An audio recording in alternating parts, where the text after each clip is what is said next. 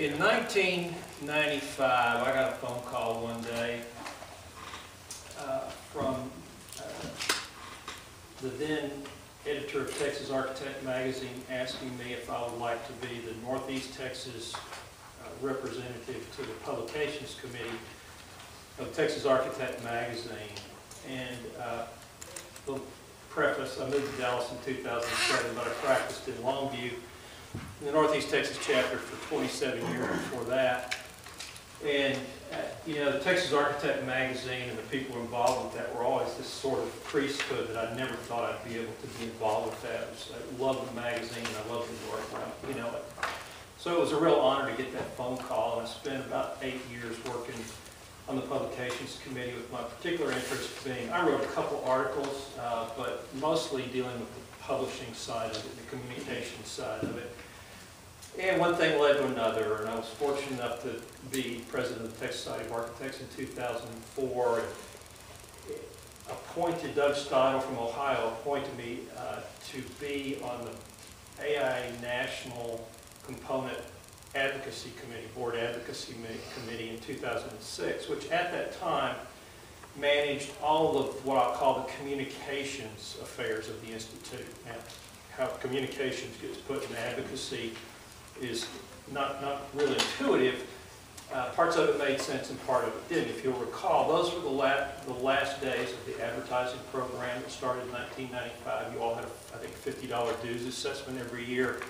That was one of the highest, if not the highest rated member value proposition the AI has ever put out. In the depths of the economic downturn, I had members ask me, when we will gladly pay if you'll bring that advertising program back. Public relations, the early Walk the Walk, which was a disaster program, the various and sundry things like that. And it allowed me to kind of take that Texas architect experience to a more national level, working with very expensive and very highly qualified consultants in the public relations and advertising field. And what I developed over that time was a sense that the American Institute of Architects had a very balkanized and ineffective communications platform. For an organization as big as ours, we had a really bad way of communicating with the outside world. And we didn't even have a vice president of communications.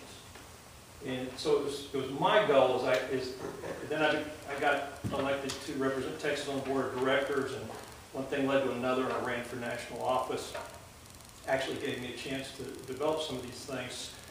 So what I had originally planned on being my campaign platform was to elevate the communications platform of the Institute.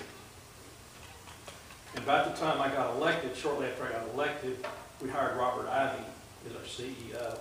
And that just sort of pumped some steroids into the whole idea, because Robert comes from a communications background. He is the preeminent communicator in the field, I think. And he said, you know, Jeff, it's perfect timing. He said, for me to arrive and doing this is great. He said, I think we should make this broader and deeper than just a communications platform. And we brought in LaPlaca Cohen from New York City, who's what I call sort of our cultural psychoanalyst. They work with organizations like ours to sort of get to their essence, what they're doing right and what they're doing wrong. And they're teamed up with Pentagram, specifically Pentagram's New York director, Michael Beirut, who's, in my humble opinion, is probably the preeminent graphic designer in the world. So we've got a great team. We did a big research project last year, 30,000 points of data. Those are interviews, surveys. So we have this big scientific bag of information. And I think the AIA is really having to come to grips with science. I talk about that a lot.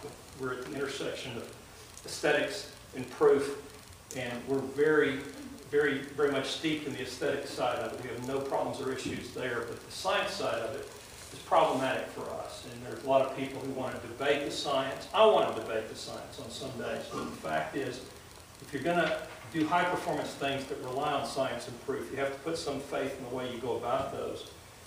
But we have this elaborate batch of research that tells us a lot of things, and you'll hear more about that later on in the program. But Was there anybody here who was interviewed, by the way?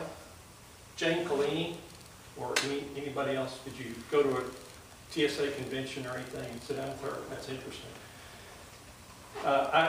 In my travels last year, I went all over the place, and it seemed like everywhere I went, there she was in the corner with a little table interviewing people. And so we have a lot of information. The synthesis of that, which you'll see, kind of boils down to 4 main categories that a steering committee made up of myself, Mickey Jacob, Helene Dreiling, Deb Kuntz from Indiana, and Robert, have just tried to take the LaPlaca Cohen data in conjunction with Arthur Cohen and put some sort of order on it so I can stand in front of you and talk about it. And the 4 points that you'll see tonight are connect, engage, innovate, and lead. Robert says that CEIL is a French word for something that he really likes, but we weren't trying to create a template or get something cute to market it by, but we're just trying to organize this massive amount of data into something that you can wrap your head around. We have a statement of purpose. We have, which is this. AI is really big about missions and visions and purposes, and the board of directors can wordsmith that for about 5 years. They can take those 18 or so words, and it's uncanny, but this is sort of where we are now with the statement of purpose, is to summarize why we're doing this. And I think I'm going to end with the little manifesto. Can you play that? At our grass